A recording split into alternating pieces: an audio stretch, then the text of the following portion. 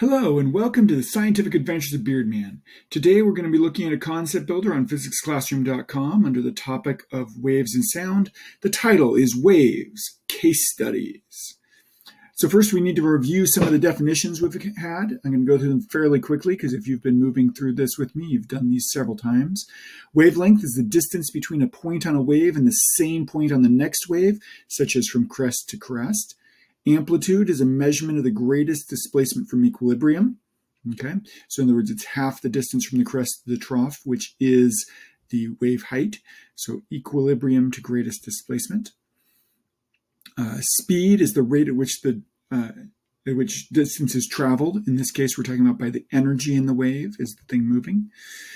Frequency is the number of cycles of a wave that occur each second. This is the inverse of the period, although that's not going to be pertinent in this particular concept builder. Medium is the material the wave is traveling through. So if this is a sound wave traveling through the air, the medium is the air. For these problems, it's going to be the waves are going to be traveling through a rope.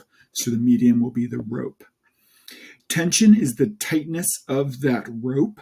How tight it is. The tighter you make it, that's going to make it so it increases how quickly one molecule in the rope reacts to changes in the one next to it.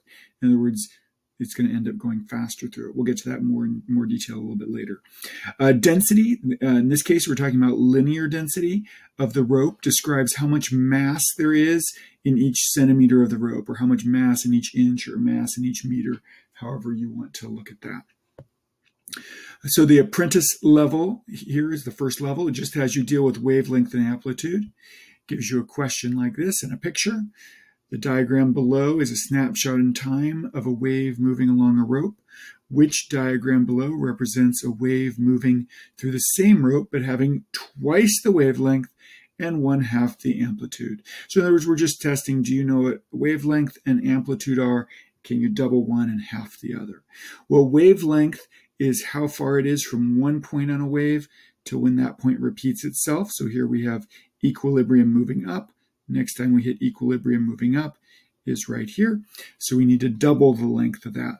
Okay, so if we're going to double the length of that, it's going to end up going up here.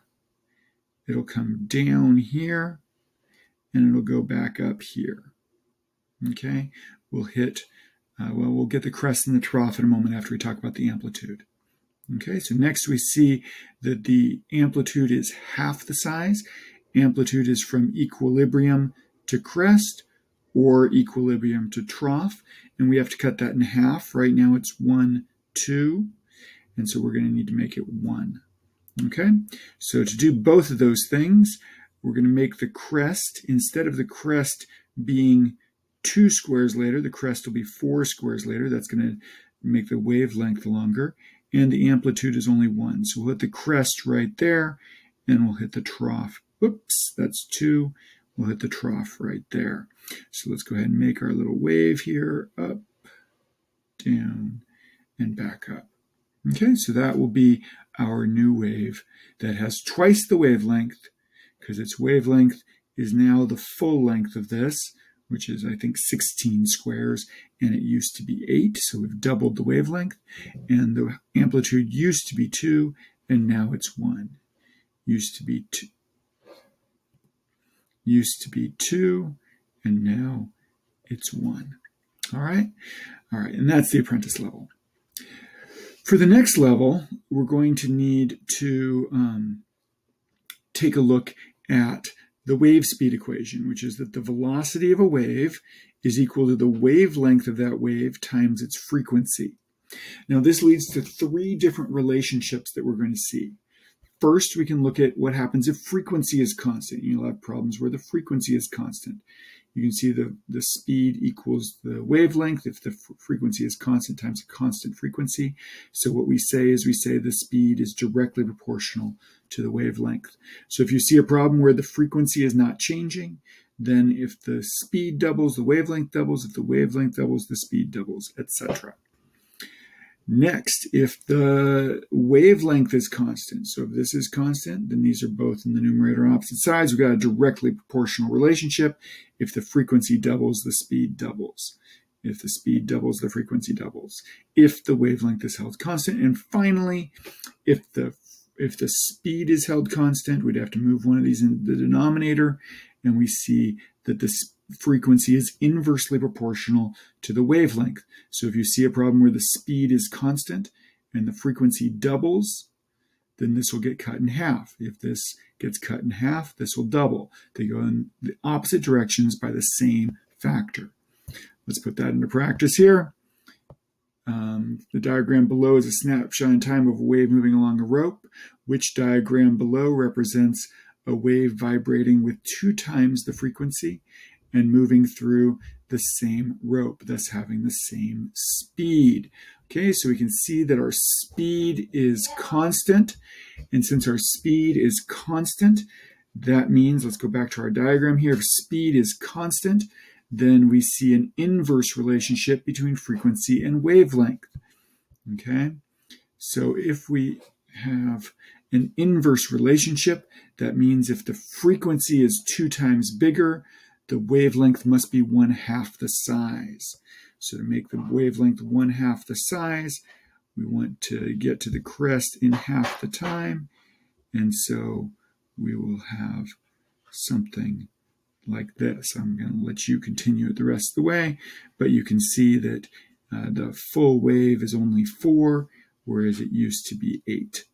Okay, so once again, because it was 2 times and it was inverse, the frequency was 2 times and it was inverse, that means the wavelength will be 1/2 the size. All right, on to the wizard level. So for the wizard level, we have 2 things going on. We have differences in density and differences in tension. The speed of a wave, if we change the density, the speed of the wave is inversely quadratically proportional to that. In other words, if the density gets 4 times bigger, we square root that, the velocity will be half the speed. Okay? If the density gets 9 times bigger, then this will be 3 times and in the opposite direction. So if this is 9 times bigger, this is 3 times smaller. If this is 9 times smaller, this is 3 times bigger. Okay, that's the inverse quadratic there.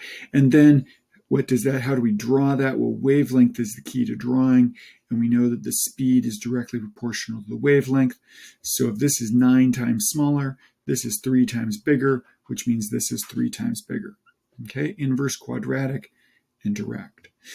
And then if we have tension changing, oh, really quick, why is that? If the density is getting bigger, that means it's heavier. Things with more mass accelerate slower, which means the energy will carry down the wave slower. Okay, that's the basic idea. Okay, so once again, the density changes. This changes by the square root of it in the opposite direction. Tension, on the other hand, is directly proportional, but with the quadratic, so quadratically proportional. So if the tension gets 9 times bigger, the velocity is 3 times bigger, the square root. If the tension is 4 times smaller, then the velocity is 2 times bigger. And once again, the velocity is directly proportional to the wavelength. So if the tension is 4 times smaller, 2 times smaller, 2 times smaller. Let's put that into practice.